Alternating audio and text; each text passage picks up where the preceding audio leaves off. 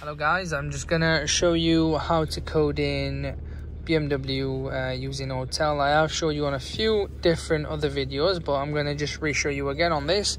So once you've paired up to the vehicle, I mean, you know what, we could just, let's say, start again. If you go into home page, you click on that. Once you're on this, you click on that and then pair it up using the VIN chassis or select the vehicle manually. Once you're on this, you go into programming. These are just telling us the ins and outs, so we'll click OK, and these are the things you need. As said, look, there you are. I've paired everything up. I have got other videos on how to connect all these up, so you can certainly please make sure Wi-Fi is off. Wi-Fi off. Okay, so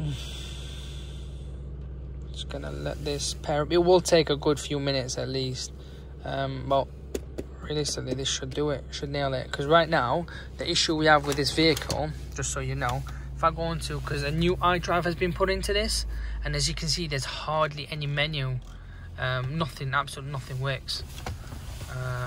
Vehicle information, there is vehicle status, there's absolute nothing. There is no communication. So what we're going to do is code in the iDrive, the cluster, and these entertainment bits here as well as this little con. It will come up as con, which is the control. So we'll pair everything up and hopefully see what happens after. But this is the procedure I'm doing now. So here it is telling us this. We'll just hit OK. It's going to go through the modules, telling me where any control units replaced. I'm just going to say no in this case, so we can go into the full setting. Here we are. This is the full setting. We can do programming and coding. However, I'm just going to do coding for now, because I'm not going to mess around with the programming, because it's going to take a long time unless it requires it afterwards, which we'll find out. So it's telling us airbag control module needs coding. It already highlights what needs coding. Head unit, it's already highlighted it. There you are. The con controller, I am going to do that as well, so everything pairs up nicely. So literally it's going to take 2 minutes overall. I need to connect to the Wi-Fi, so I'm going to share my personal hotspot with this, and it should cure it. So I'm going to turn the video off and then on afterwards. So here we go. It's going to turn the Wi-Fi on, and so it should be connecting. I've got 4 or 5 bars on there, so it is using my own personal internet. So it may take a bit, but if you're using the Wi-Fi, it should literally do it within 2-3 seconds. So that has done it. Now we're going to turn the Wi-Fi off. Well, it should automatically switch it off itself. So, yep, download complete. Ethernet cable. Okay, it's going to tell us to turn the vehicle off as well, because it's running 15 volts, as you can see. So turn the engine off. There you go.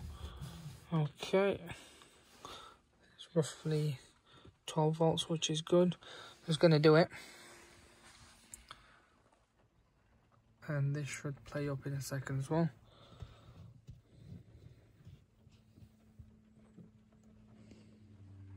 So it is trying to code it in. Still not. It's going to be, well, that says coded. Wait for these two. The iDrive has switched itself off automatically and turned itself back on. I haven't done anything to this.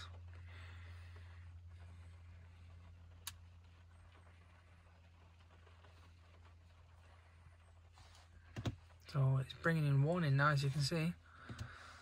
So look at all the menus we've got, which is good news. I'm just going to let it do everything, and then I'm going to start going on to the settings in a bit.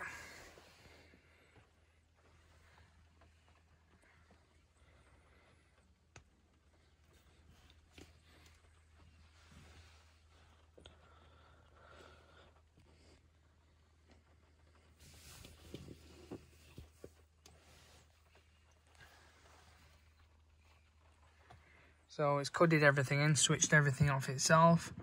I'm not bothered about the battery as of yet, because it's not the battery that caused it to turn off. It's actually this doing a full shutdown power command. There you go, all back on. battery. And now I'm just going to show you. So yeah, everything kind of paired up now to the vehicle. It's bringing warning. Like before, it wasn't bringing any of these warning.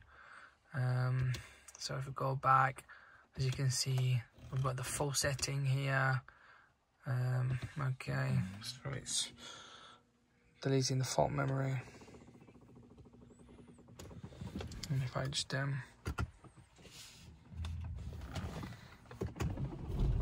turn it on, here we go, into setting. Yeah, I've got everything really.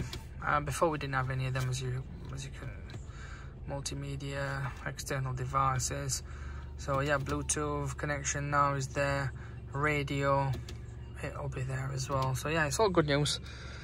Doing a full scan and clear, all done. Okay, he's gonna do a vehicle update and jobs are good and really. Yep.